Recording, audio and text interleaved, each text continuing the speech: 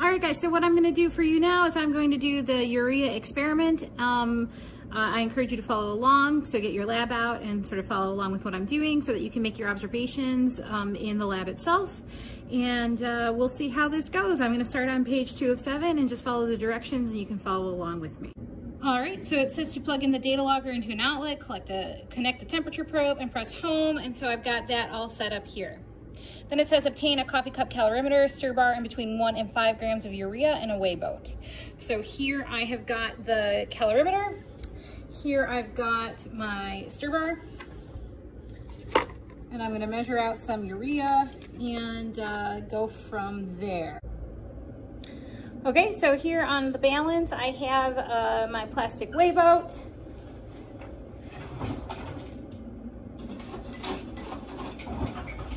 I'm gonna hit the tare button, and I'm gonna weigh out between 1 and 5 grams of urea. Make sure you write down how much I end up getting and weighing out.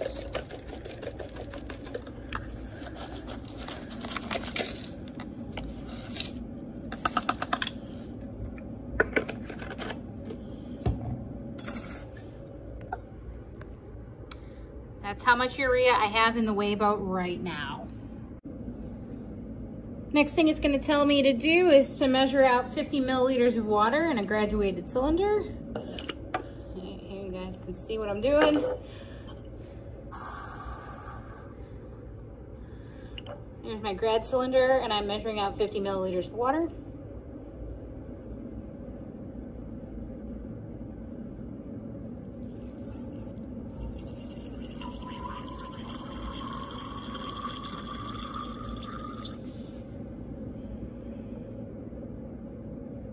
There we go. Let me show you my beautiful meniscus. Meniscus is just touching the line. Then it's gonna say next to measure the weight of that, determine how much this water weighs. I'm gonna put my calorimeter on the balance.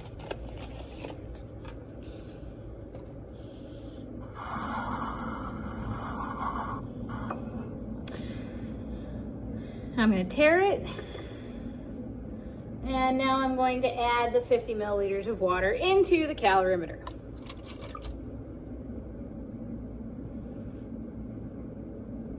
And that's how much my 50 milliliters of water weighs.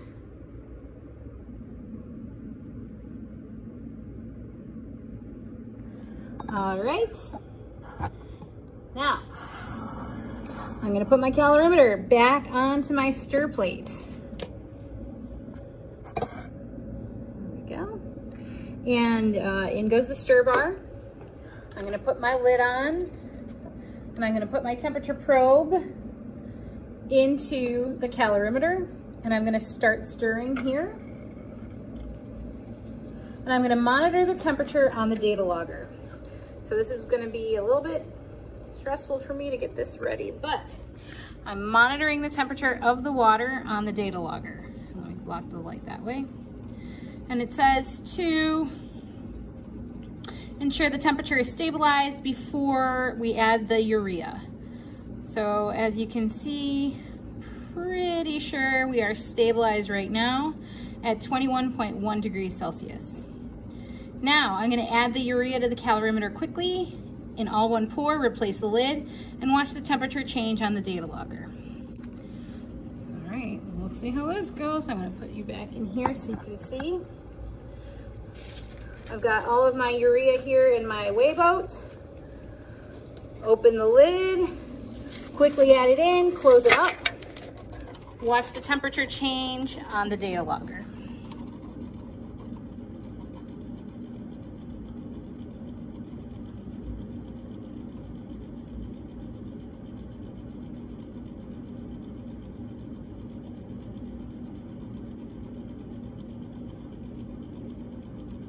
Then it says when the temperature stops changing, record the TF on your data sheet. I think we're good here. I would say at about 16.4, 16.5. Let's split the difference and say 16.45. All right, I'm gonna do trial 2 for you. So again, for trial 2, what we're gonna do, we're gonna weigh out a certain amount of urea between 1 and 5 grams.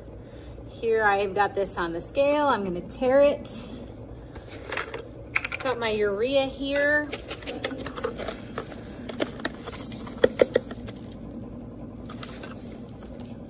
Too much.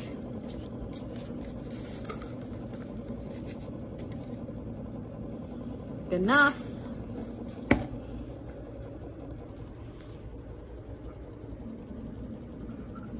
There's the second mass of urea.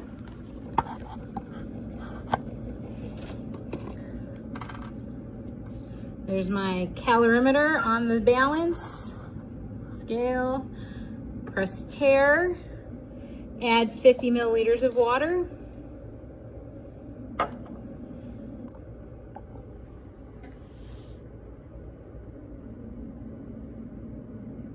That's my 50 milliliters of water.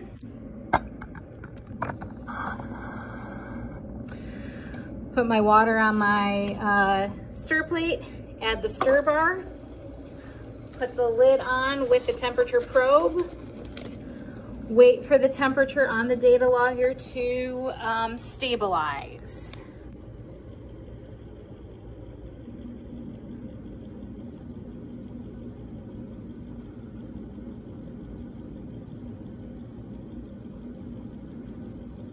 .3.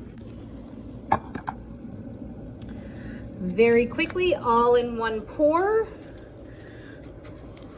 Dump in the urea, close it up, monitor the temperature change.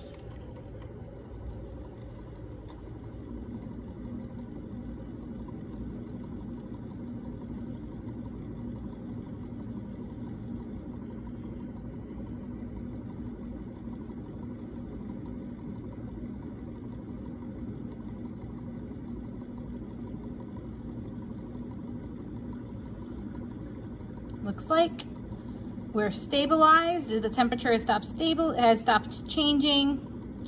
17.3. And here is our final trial, trial 3. So weigh about between 1 and 5 grams of urea.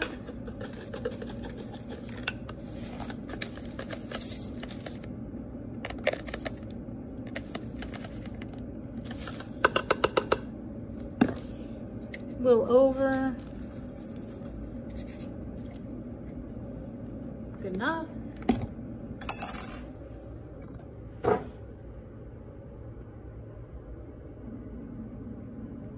There's the amount of urea.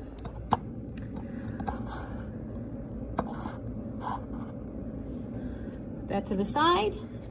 Calorimeter. Hit tare. Add 50 milliliters of water. Record the weight.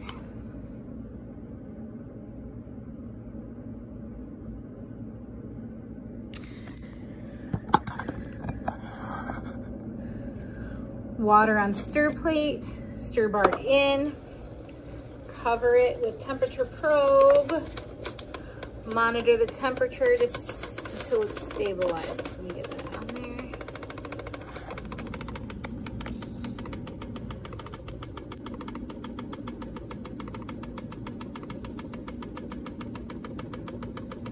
All right, 21.6.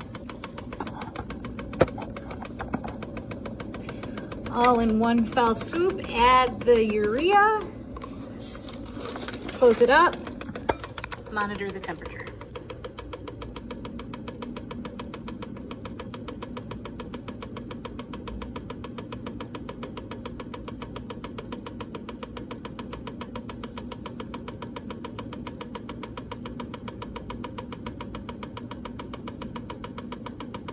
Wait for it to stop changing. 16.2. All right, I'm gonna do this last part of the video here for you, or the experiment where we determine the KEQ, creating a saturated solution of urea. I'm only gonna do this part once. You're gonna see it's a really kind of obnoxious thing to do in the lab.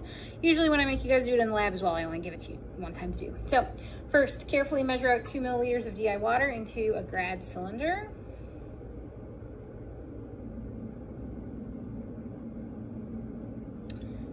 right, here is my 2 milliliters of water in a small grad cylinder. And then I'm going to measure the mass of the water in the cylinder and record it on the data sheet. So here is my balance behind. I'm going to put that on there. Here is, I'm going to write this down too for my benefit. Oh, sorry about all the light. There we go. There is the mass of the grad cylinder and the 2 milliliters of water, 25.243. I'm going to write that down real quick too. 25.243. Now I'm going to weigh out about 1.95 grams of urea and add it to the graduated cylinder. Here we go.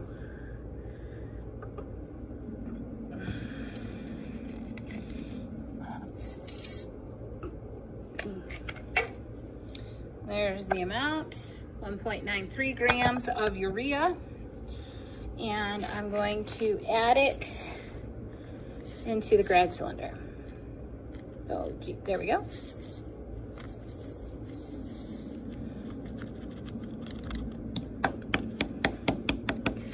Okay, next direction says, stir the solution well with a temperature probe of the data logger and it should all dissolve. So here's my temperature probe connected to the data logger. I'm going to do my best to push down all of this urea. Take this out of the base for you for a second so you can see. And the urea is starting to dissolve. Now, here's the problem. We need to keep this at as close to 25 degrees Celsius as possible. Now, from the last part of the experiment, you should understand what's going on right now, and that's the temperature on the data logger right now. So what I've got to do is try my best to keep this at 25 degrees Celsius. So I've got warm hands here. So I'm just pushing all the urea down. I can't add more water to push it down. We have to only use the 2 milliliters of water that was already measured out. And I'm stirring this, stirring this, stirring this. Stirring this, stirring this, stirring this in order to get it to dissolve. I'm going to kind of move it sideways here and get the urea down off the sides while keeping an eye on the temperature probe and the data logger to keep this at 25 degrees. All right, I'm going to go ahead and get all of this dissolved and then I'll come back again. All right, that's been a solid couple of minutes there that I spent making sure that this stayed at 25 degrees, as well as you can see the bottom completely dissolved. And now what it says next is to take a spatula and add a few crystals of urea at a time. So I'm going to say I'm going to add about a scoop like this. There we go. I'm going to add about a scoop like this at a time. Keep an eye on the temperature. Keep an eye on how it's dissolving, and keep adding until we have created a saturated solution of the urea. The saturated solution means that you can't add any more. If you add any more, it won't completely dissolve. So I'm going to take this. You can see it's down at the bottom. I'm going to watch my temperature on the data logger. I'm going to continuously stir until I can not get any more urea to dissolve at all. And I'm going to do this. You can see it's starting to sort of dissolve. That scoop that I put in was clearly not the saturation point because most of it has dissolved. I'm going to take this and try to get all my solid down off the sides. I'm going to keep adding crystals like that until I just get it to dissolve. No more solid can go in at all. I'll come back to you when I have a fully saturated solution of urea. Guys, I ran into just a few technical difficulties in finishing up this last part of the experiment, and then I forgot to take a video of everything when I was done, so I'm just going to come over here and show you what the data is for trial 1. We're not going to do trial 2, just the trial 1 data. So the mass of water in cylinder before, that was at 25.243. After I added all of the urea that could possibly dissolve and kept the temperature at 25 degrees Celsius, it weighed 28.683. And then I took a final reading of the amount of solution in the graduated cylinder. Remember, we started with 2 milliliters of water, but the solution increased in size as we were adding the urea. So at the end, I re-looked at the milliliter reading on the graduated cylinder, and it read 4.12 milliliters. That's all of the information that you need in order to determine the KEQ of the saturated solution of urea. All right, guys, so here's just the final part on what you can finish up here. Here is the calculations page of your lab. You can absolutely complete all trial 1, 2, and 3 for the determination of the delta H. Make sure you do show your work for at least one of the trials. Here it's going to ask you to calculate the average delta H for the dissolution. Pay attention to the signs. Then down here it says look up the accepted delta H of formation values for solid urea and for aqueous urea, and calculate the accepted delta H for the dissolution. So delta H of formation, so the delta H for the reaction is delta H of formation of the products minus the delta H of formation of the reactants. Products minus reactants. Watch your signs. And it says to cite your source. So here I've got my beautiful CRC. I'm not actually going to make you cite the source because that's a pain. Here you can see I've got urea. C stands for crystalline, so that's the solid. AQ stands for aqueous. Here are the delta H of formations. They are in terms of kilocalories per mole. Make sure you convert that into joules or kilojoules per mole. That's what I care about. That's what your answer is going to be in. And there's your conversion factor, that 1 calorie is equal to 4.184 joules. So again, here's urea. C stands for crystalline, which is the solid. There's the delta H of formation of solid urea in kilocalories per mole. There's the delta H of formation for aqueous urea in terms of kilocalories per mole. 1 calorie is 4.184 joules. Here's the next page. Remember, you can do all of the information for trial 1. We did not do a trial 2. It's going to ask you to calculate the delta G. Watch your signs. And it's going to ask you to do an average. Obviously, you don't do an average because we only did 1 trial. Here, I've given you the accepted value of the delta G. So compare what we got, what I did for you guys, to the accepted. I did not get 8%. This is when I did the lab a long time ago. Don't worry about errors larger than 10%. Obviously, I just did it for you here. And then speculate to any sources of error. And last but not least, using this is a post lab, using delta H that you calculated and your average, the delta G, determine delta S. Look up the accepted values for the entropy of formation of urea and urea aqueous and calculate the accepted delta S for that reaction. So again, here is our beautiful CRC. This last column here is entropy of formation in calories per mole Kelvin. Again, there's the conversion, 1 calorie is 4.184. So again, here we go. Here's urea. This top number is solid. Come over here to our last column. The entropy of formation of solid urea is 25 calories per mole Kelvin. Aqueous, 41.55 calories per mole Kelvin. Make sure you convert that into joules. And remember the delta S of the reaction, products minus reactants. All right. With all of that, you can absolutely complete the rest of the post lab. And there you go. All right, I hope that you enjoyed this video lab. I did the best I could to give you all the information that you needed in order to complete it. If you have any questions or concerns, absolutely let me know, and I'll do the best I can during this challenging time of remote teaching. Thanks a lot. Bye.